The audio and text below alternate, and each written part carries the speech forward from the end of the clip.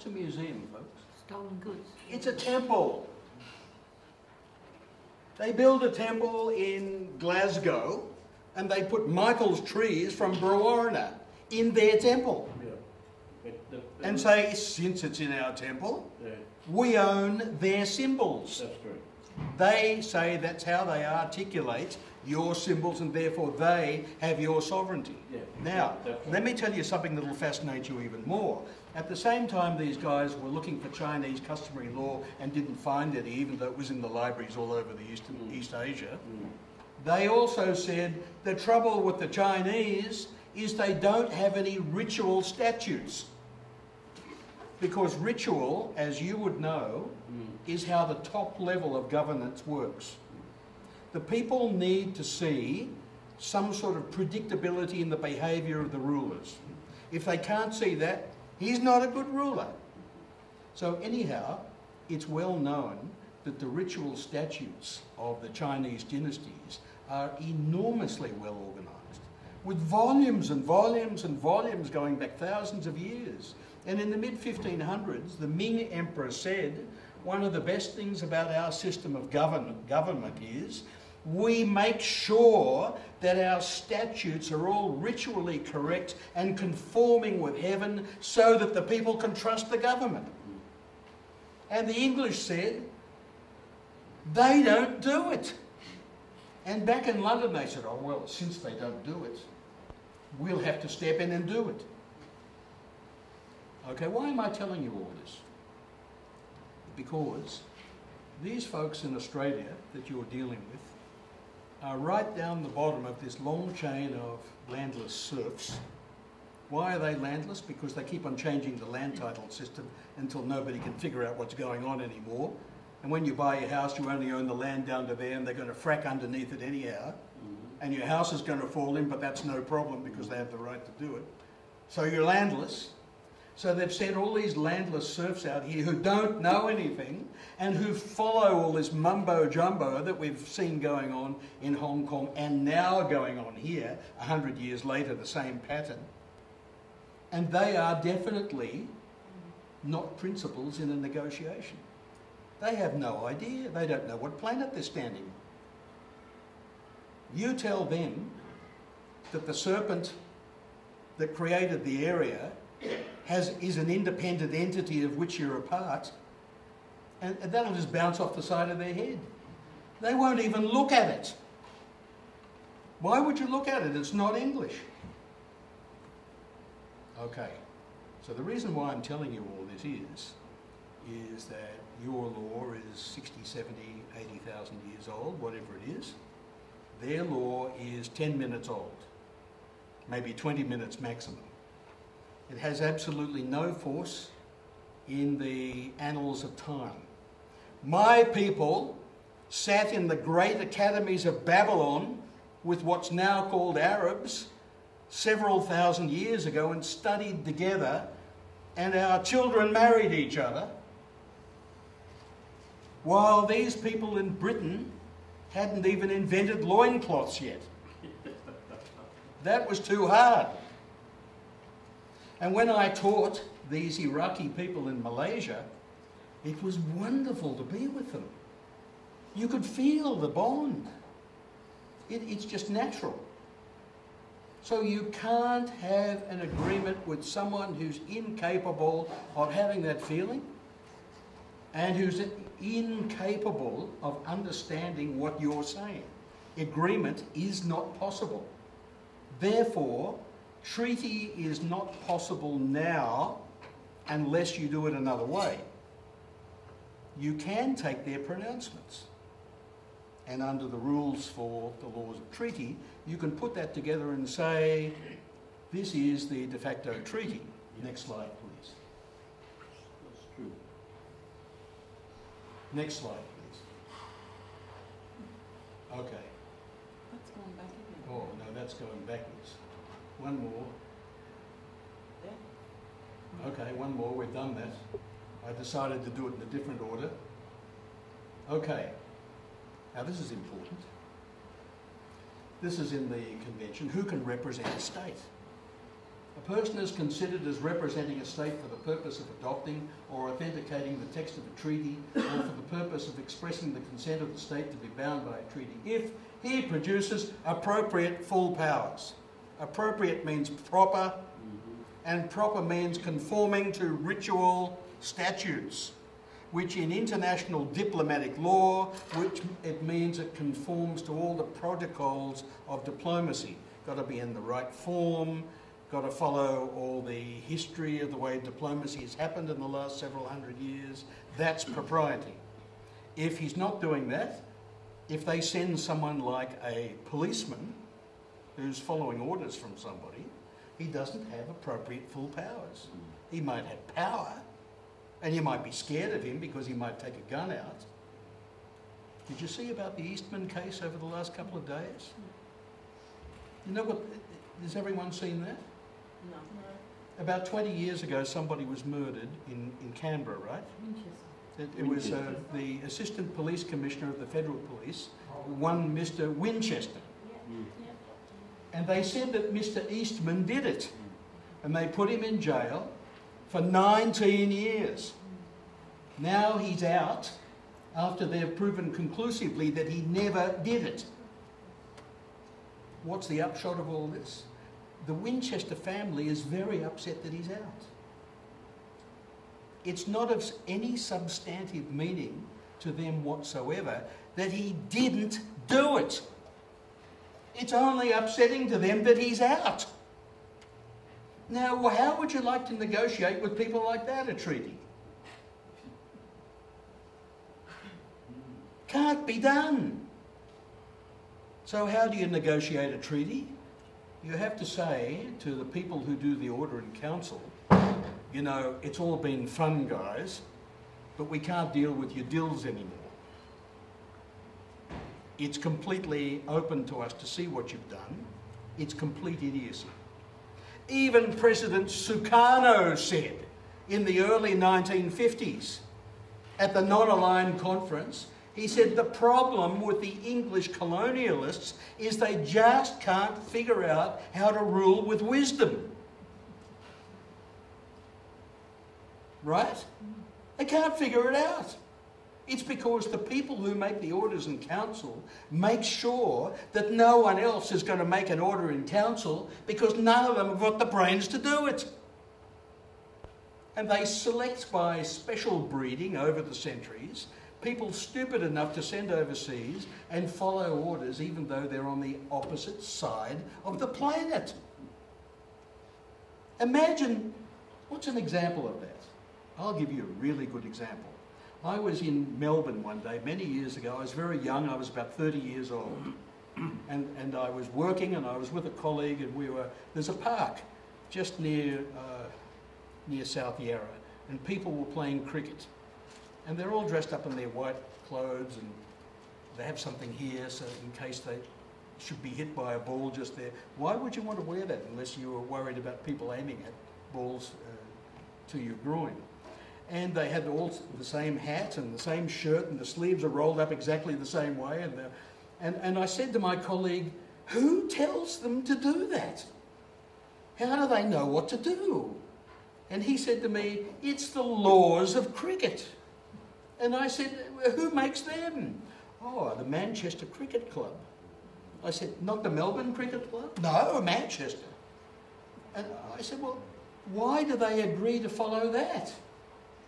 Wouldn't your own fathers and brothers and sisters have more effect on you here than their fathers and brothers and sisters on the other side of the planet that you've never met and are unlikely to ever meet? Even when Michael goes to throw the flag over, he still doesn't meet her. She hides inside. Now, if I came to your house and knocked on the door, you'd probably open the door and say, what can I do for you? I'd do the same if you came to my house. But they don't do that. They don't open the door, they hide inside. How are you going to make an agreement with these folks? You've got to say, look, it's been fun. You've killed a lot of our people. But we can't deal with your dills anymore. You're going to have to remove your dills. Otherwise, we'll just move away and watch them stew in their own juice. which they are. They're stewing in their own juice now. Okay, next slide, please. Okay. The benefit for the folks who make the orders and council of having slaves at the bottom is that way it's easier to execute a fraud. Because these people follow orders. We've already covered this earlier in the talk, haven't we? They'll do criminal acts because you'll know if you've ever been in a corporation that when the law of the land says this, but the manager said something that conflicts with the law of the land, the manager wins every time. And people do stupid, tortious, breach of contract, breach of private law things, criminal things, and never get prosecuted because the manager said it. Okay? So you can get these people to do anything. Now, we don't know what fraud is. There is no crime of fraud. It's a concept. And when I was doing my PhD some years ago, one of the supervisors said, "You better do a section, Gary, on commercial fraud because you haven't defined it." So I had to look around. And I looked all around the world, and the only place in the world I found that got anywhere close to defining fraud and its relationship with deceit was an author in India called Narayanan, who wrote a book that thick on the tort of passing off, which is passing off your product as someone else's product. Imagine if you and me make a bottle of Coca-Cola and make it look like the Coca-Cola company's bottle, and we sell it to people as Coca-Cola. That's the tort of passing off. In his textbook, that thick, and I'd never heard of this guy, he explained the relationship between deceit and fraud so well that I want to pass these insights to you today because it's going to show you the relationship between war, deceit and fraud. That's very important. By the way, when I got to India years ago, when I was just an associate professor, I said to the director of the law school there in Mumbai, I said to her, "And I got this stuff from Narayanan." And she said, "Oh yes, very well known here. Widely known, with about 1 billion people hovering around us." They knew, but no one knows here. Why is that? How have they kept the definition of fraud away from the people here who are being defrauded? In the same way that they can put up a stone marker and you don't think it's a stone marker because inside that marker is a very nice person called Jesus. How can that be an international law concept with such a very lovely person inside? The fraud's unbelievable. It's enough to make you weep. Okay, let's look at it. I'll go through it with you. There's 2 steps. The first step is deceit. The second step is fraud. This is what Narayanan said. Now, if one person, by his or her conduct or words, induces a state of mind in another person that is false, that's called deceit. Step 1. That's step 1. So there you are, you've been deceived. You have a certain view. That stone church is a lovely Jesus building. It's not an international law marker of sovereignty. That's a false position. That's an exercise in deceit. Step 2. With that false view in your mind, and as a direct consequence of having that false view, if you then act to your detriment, then the first person who deceived you is now in a state of having committed fraud. Okay? So this is beautiful, because here you are rushing around doing stupid things, and they say, well, it's not our fault, he did it himself. And nobody can see the 2 steps. Now, what's an example of the first step? What's an example of words or conduct that can induce a false position in a person's mind. Anyone got any ideas? What is it? Can't hear you. Terra nullius is interesting. There was no such concept in Roman law. Did you know that? Said to have been derived from the Roman imperial law. No such concept ever existed in Roman law. It was invented in about the 1840s, and they used it in California, East Asia, Australia, and a few other places. Invented by there's even a California court case in the 1840s where the people from the east of the United States used terra nullius for the first time. I thought that they declared it terra nullius when they came here in 1788. No. No, because the concept hadn't been invented then.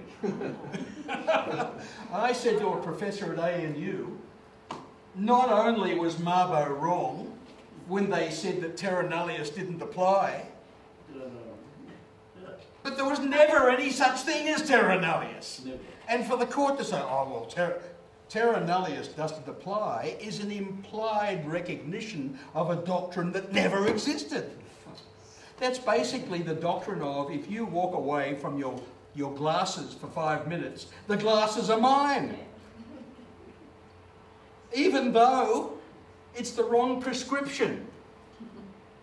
Such as, for example, if you send all these dills who are criminals and idiots to Australia, and there's all these first people there with a well-developed culture over thousands of years who know what they're doing, and have indigenous traditional farming where they know what's under the ground and what's going to happen next, because I've published papers on this, I've interviewed people on this.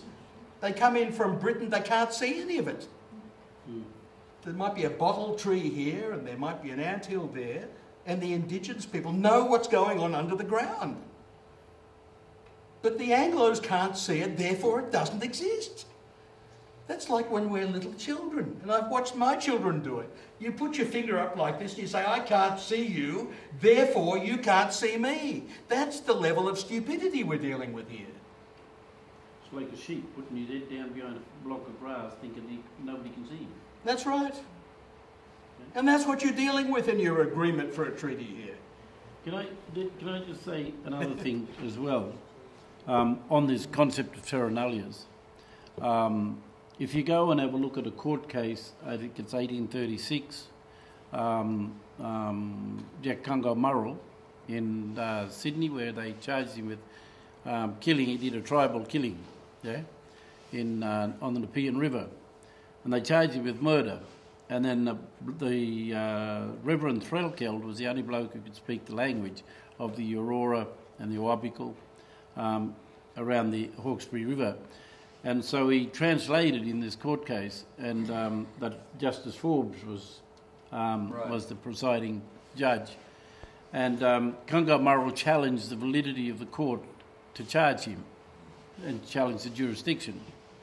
And when you look at the decision of Forbes, it's very, very telling, even now, and it has impacts now as well, because common law, with common law precedents, it does in fact have relevance in law today.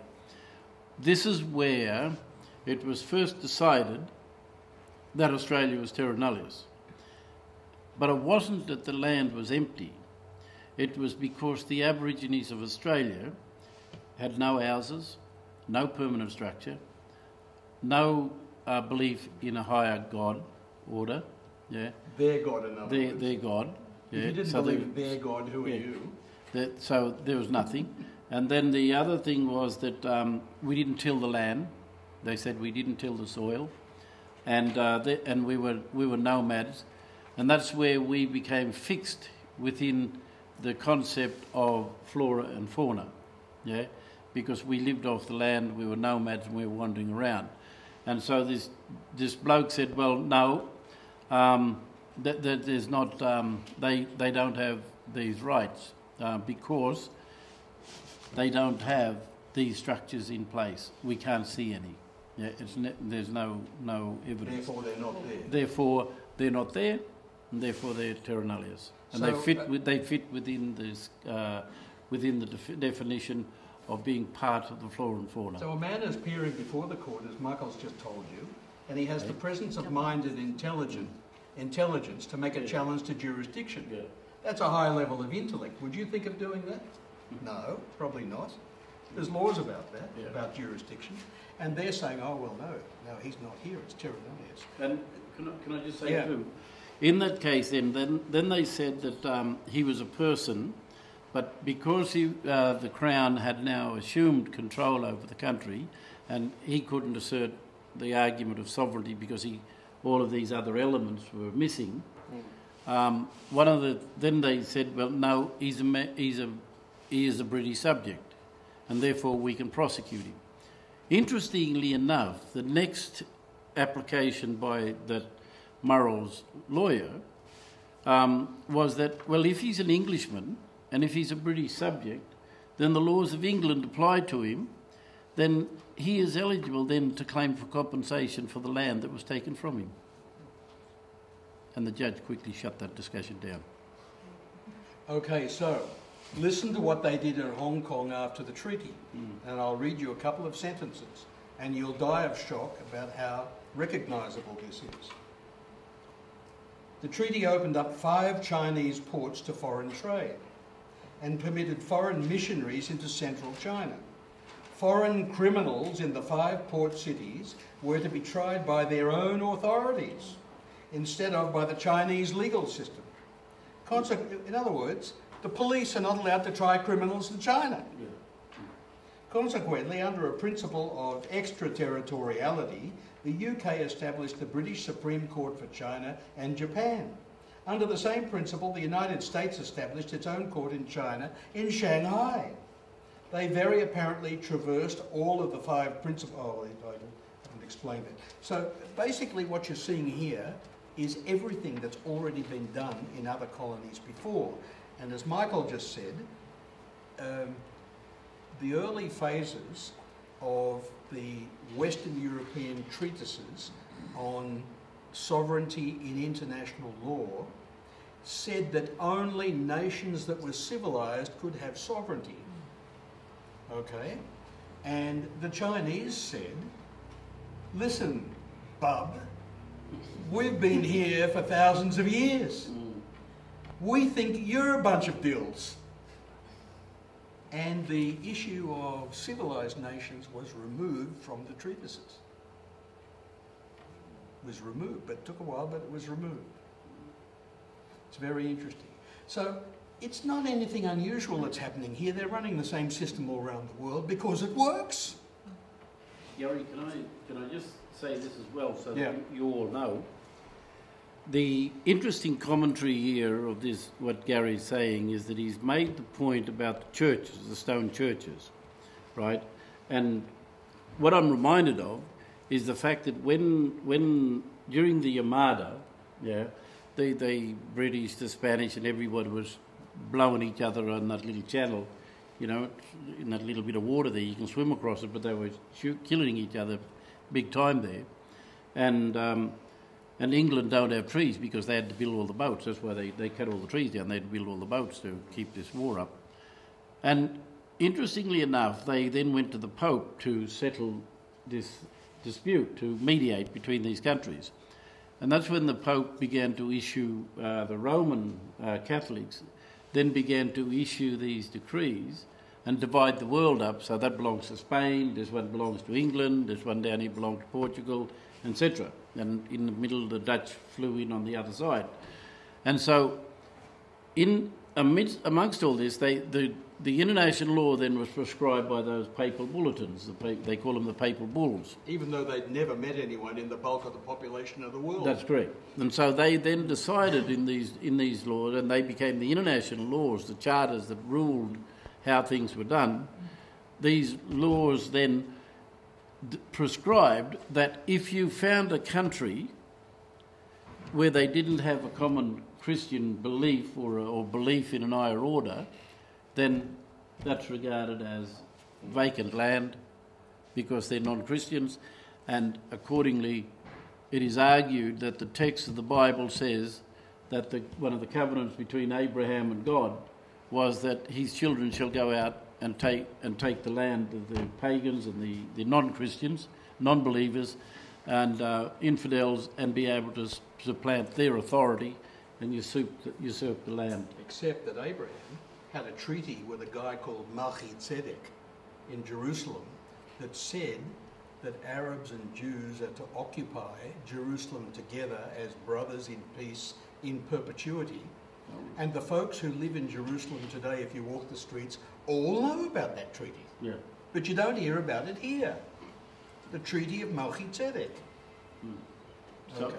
So anyway, I say that simply because a lot of what England did and based all their laws on, they argued that they got that from God.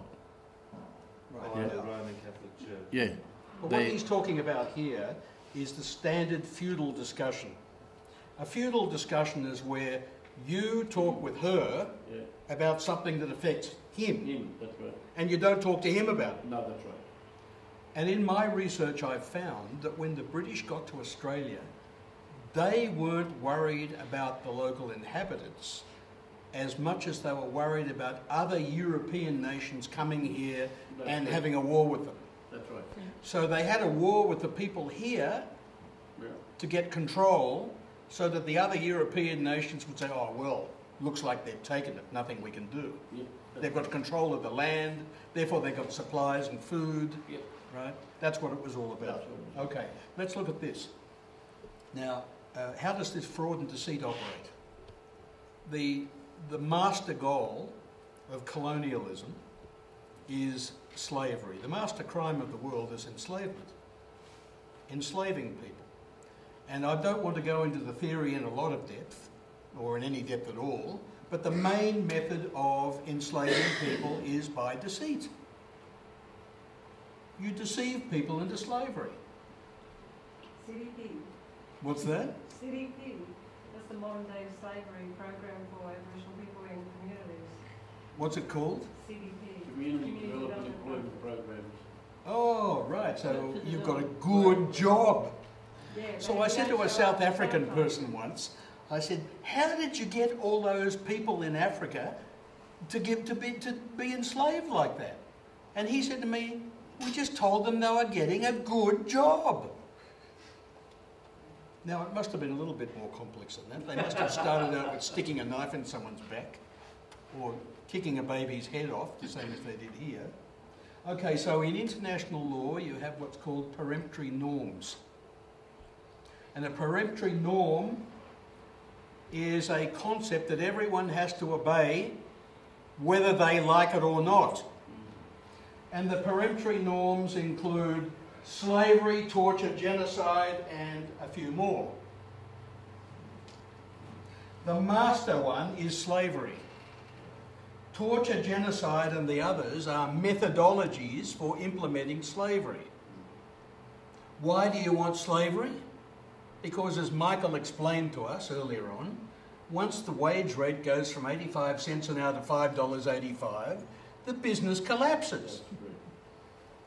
So the bubble of oxygen that sustains these people from Britain collapses without slavery.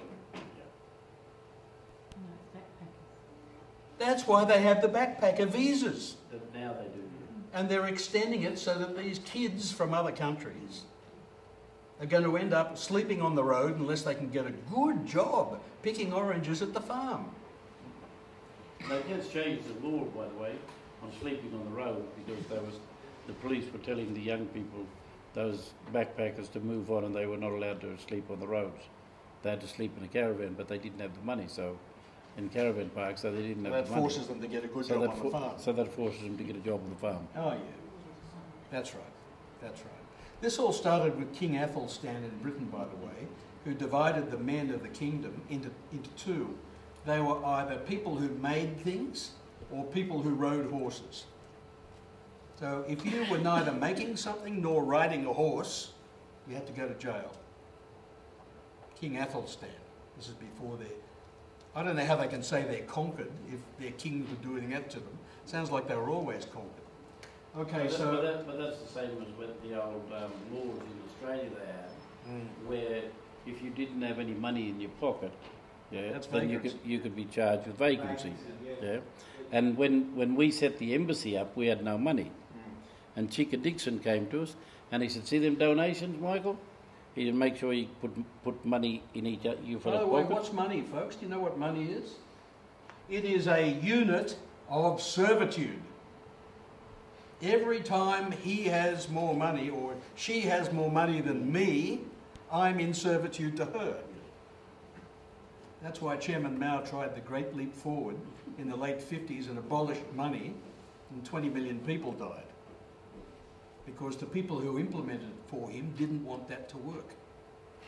So he had to cop the blame for it. Next slide.